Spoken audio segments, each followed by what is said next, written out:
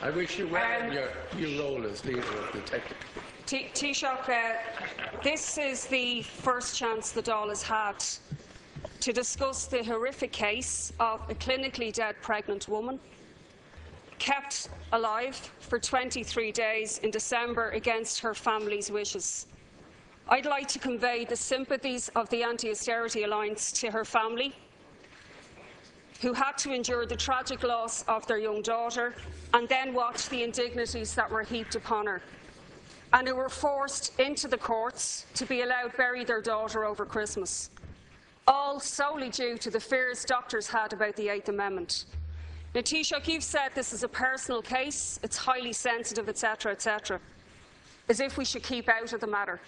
But it's the state that's preventing people making personal decisions about highly sensitive matters, not the other way around.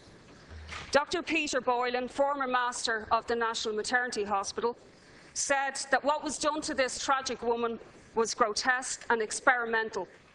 And let's be clear, it was the 8th Amendment that led to this.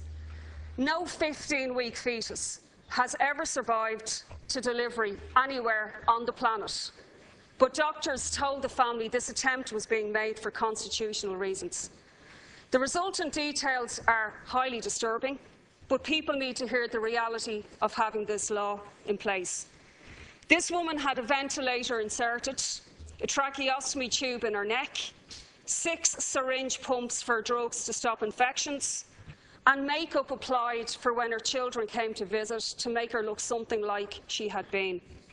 It's all the more incredible that doctors felt they had to take this course of action when an A&E and bed crisis was escalating around them. And we end up with legal representation for the unborn and a deceased woman, all because of the 8th Amendment. Now, Taoiseach, this is the 3rd high-profile case of a woman being abused by the 8th Amendment under your watch. This weekend, you marched down the boulevards of Paris against religious fundamentalism. Thank you. The question is, Taoiseach, are you willing to allow the Irish people the chance to remove a law which is the envy of religious fundamentalists around the world? Or were you just strutting and posing for liberty in Paris while maintaining women as vessels and incubators at home, alive or dead? And finally, Taoiseach, the question is, are you going to seriously hold a raft of referendums in May and refuse to allow people their say on the 8th Amendment? You say you don't have a mandate. You can go and get a mandate by having a referendum. There's no time impediment to you holding a referendum to see what the will of the people is at the time. And that goes for the Labour Party's excuses as well. Thank you. So will you hold a referendum in May alongside marriage equality and other questions, and will you lift the shackles off doctors and off women as well? Thank you. Taoiseach. I was happy and privileged to represent the Irish people in Paris this week. And what was an absolute atrocity based on terror and fear. I think the demonstration of support by the ordinary citizens of France and the leadership of the European Union demonstrated the importance of the why we have a European Union. This was a sensitive case in Mullingar. It was a personal case, and it wasn't a case of turning a blind eye to the situation. Remember, Deputy Coppinger, that the Constitution, Bunrath na hÉireann, is the people's book. It is they who put it together. It is they who vote on it. It is they who have the sole responsibility of changing it if they so desire. However, in this particular case, the courts determined that the 8th Amendment did not prevent the turning off of the life-sustaining equipment.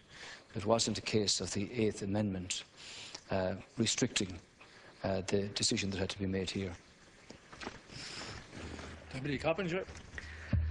Well, Taoiseach, I agree with you, the Constitution is in place. Allow people to change it. That's what I'm asking. Hold a referendum and allow people to overturn a decision that was taken 31 years ago at the behest of a Catholic lobby and nobody else. Now, you say the 8th Amendment didn't prevent the life support being turned off, but it's the reason that doctors were fearful in the first place. The man sitting to your left there talked about the chilling effect on doctors of the 8th Amendment when he had knowledge of the case, and he was right. Doctors said, and this is a quote from the court case, "We are unclear what to do in light of the 8th Amendment." Dr. Peter Boylan, very authoritative and used as a state witness in the case as well, said repeal of the 8th Amendment would be even more helpful than medical guidelines. The point about Paris was this: you strutted and you strode up the Champs-Élysées with loads of other Western leaders, ostensibly against religious fundamentalism, while you're presiding at home over a host of laws, including blasphemy, by the way, but also a law that's so anti-woman, so medieval and so misogynist that there's no way that any religious fundamentalist would seek to have it put in place.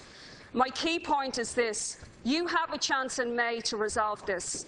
There's no impediment to you holding a referendum on this, in line with marriage equality and some other referendums that you're thinking of.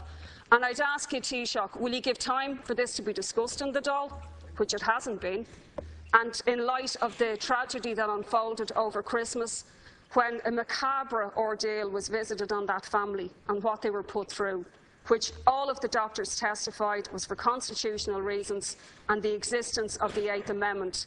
Let people have their say, and I'd say to the Labour Party, don't sit over this atrocity any longer. We can't afford to have any more horrific cases coming to light of women being treated as vessels and incubators in this way. Thank you. Taoiseach. I think you should bear in mind, Deputy Coppinger, that the family involved here requested privacy. And I think you can understand that they don't want, in this case, this individual case, discussed here in the Dáil. I respect their request for privacy. Now, there are 2 referenda to be held in the month of May. One on the question of the eligibility limit for the presidency, which was a recommendation from the People's Constitutional Convention. The second on the question of marriage equality, which also was a recommendation from the People's Constitutional Convention. Both of these referendums will be held in the month of May. I don't know, Deputy Coppinger, whether you were actively involved in any of the campaigns in the 80s when these amendments were considered previously. I've already said that there will not be another referendum during the course of the lifetime of this government. This is a matter that you can blithely say should be considered by way of referendum in the month of May. I don't think, Deputy Coppinger, that you realise the scale of the challenge that will be involved here. It's all too easy for you to say, remove the 8th Amendment. I'd like to hear you tell me what you propose to replace it with. Thank you. That completes Leaders' questions for today. We now move on to the